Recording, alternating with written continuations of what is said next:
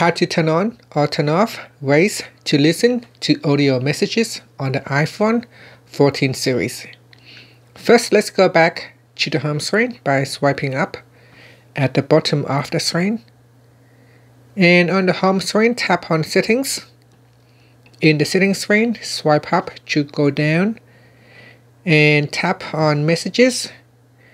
Next, we go down and tap on Ways to listen. Tap on the toggle button to turn it on or switch it off. It's so that Ways to listen allows you to quickly listen and reply to incoming audio messages by raising the phone to your ear. Now after that, you can tap on the back key to go back to Settings or swipe up to go back to the home screen.